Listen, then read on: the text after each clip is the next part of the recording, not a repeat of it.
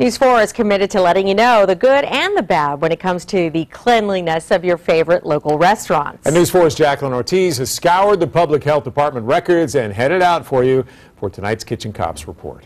JA Barbacoa has one of this week's highest scores, 42 demerits. That's not good. Any number bigger than 30 is considered a poor score. Some of the violations on the long list: raw beef left in the cooler uncovered. That's a big no-no. Health inspectors cited stored foods should be covered to prevent cross-contamination.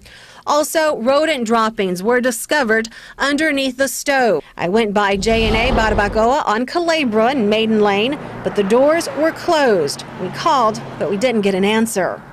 Also making this week's list, Clark Cafe on Clark Avenue near Porter Street. While the manager told me she's working on improvements, inspectors handed out 40 demerits. They didn't find soap or paper towels at the hand sink, and no use-by-date labels on certain foods. Then make sure they are not used after 7 days.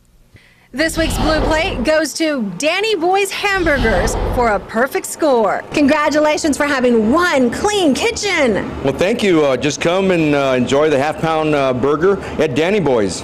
You can find the hamburger favorite on West Summitt right off Fredericksburg Road, just west of downtown. Jacqueline Ortiz, News 4, San Antonio. It's not fair to do that at dinner time. For a list of this week's worst scores and your weekly Blue Plate Award winner, just go to our website, news4sa.com.